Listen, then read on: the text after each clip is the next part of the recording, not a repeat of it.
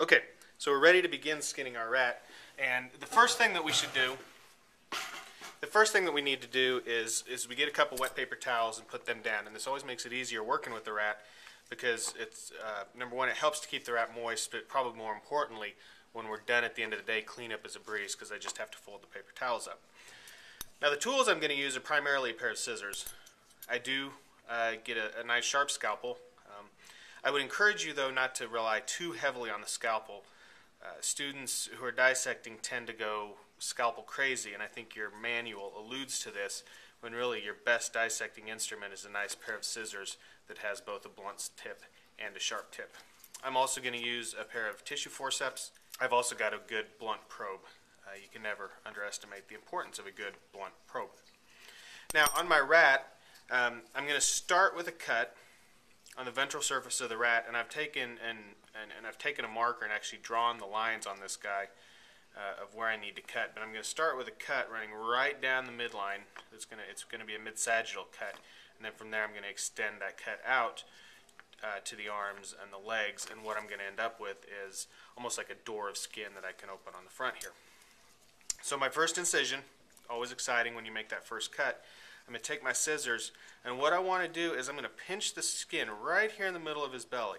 And as I pinch that skin, I can separate that skin from the very thin layer of muscle tissue that's underneath it. And so once I have that piece of skin pinched up, I'm going to make just a small little incision or a small little snip.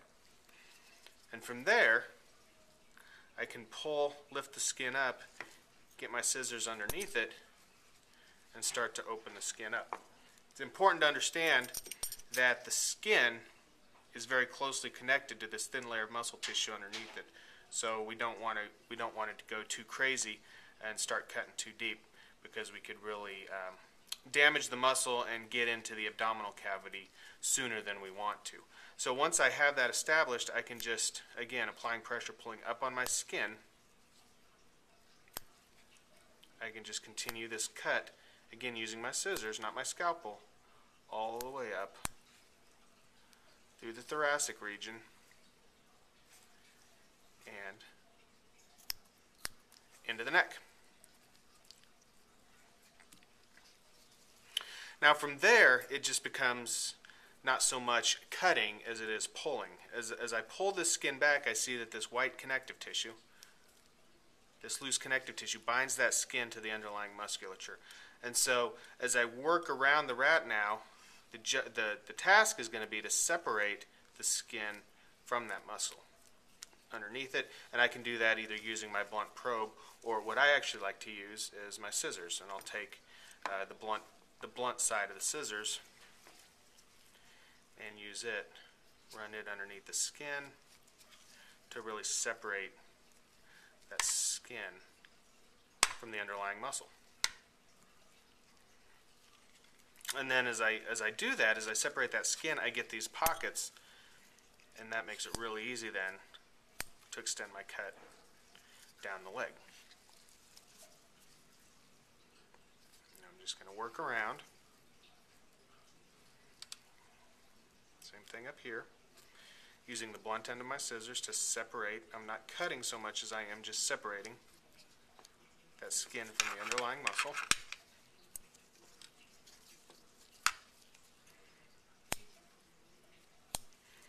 Make a snip here. And just like that, I've already got one side of the ventral surface of my rat taken care of.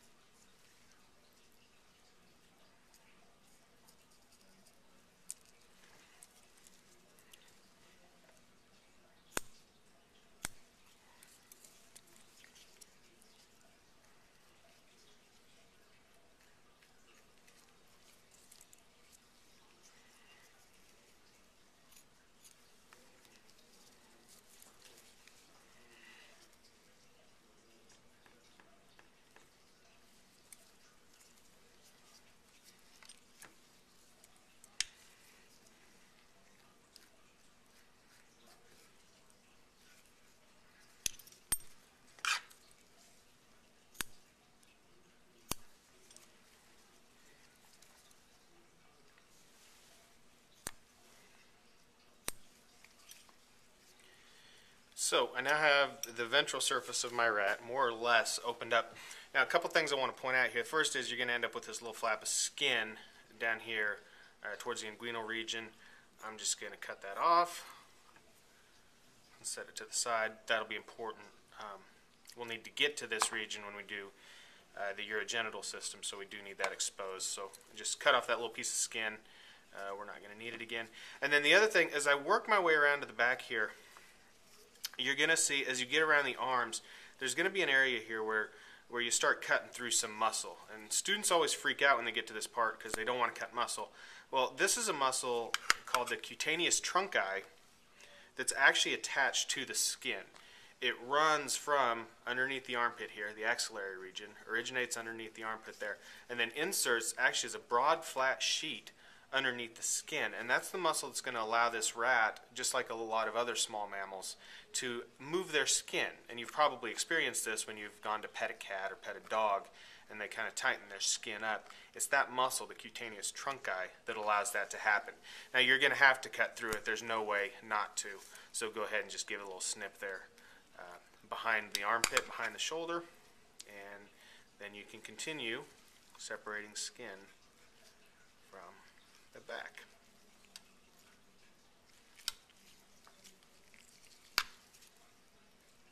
Over here, get my other side caught up. Give a little snip behind the arm to get through the cutaneous trunci. And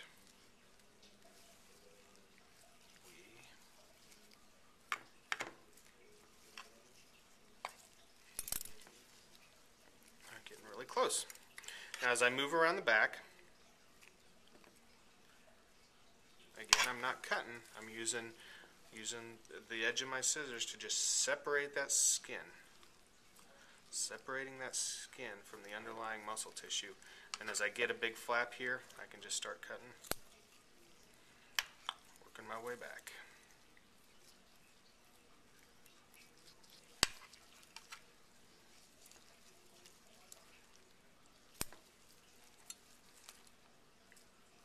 The nice thing about doing this with a pair of scissors is it gets really, really easy as you get a big flap separated, as you get an area here where you can really get your finger underneath it.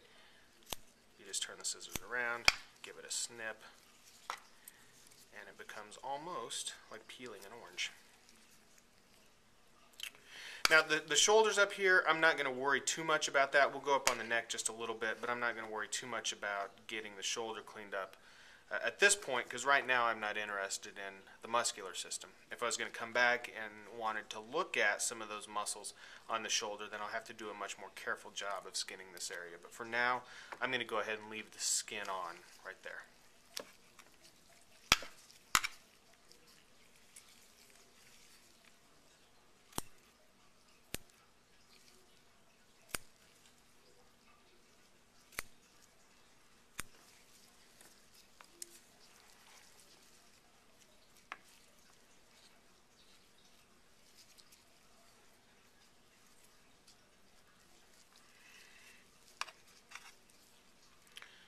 Pull the skin up then along the back. Again, I'm just kind of separating, not cutting, but separating that skin from the underlying tissues.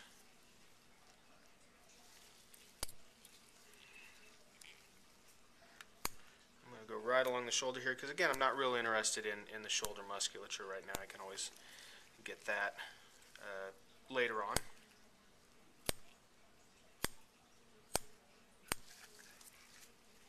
Now I've got two options at this point. The rat is more or less skinned. We're going to, in just a minute, we're going to take a little more off the chest, but the main skin is off. Now every night when you store this rat, you're going to wrap him up in his skin.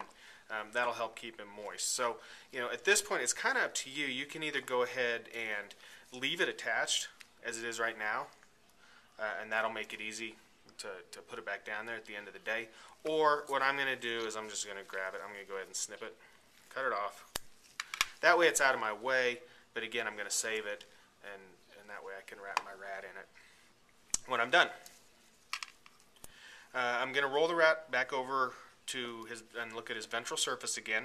So he's laying supine for me, and I've got just a couple flaps of skin here, the last little bit that I want to get off the chest.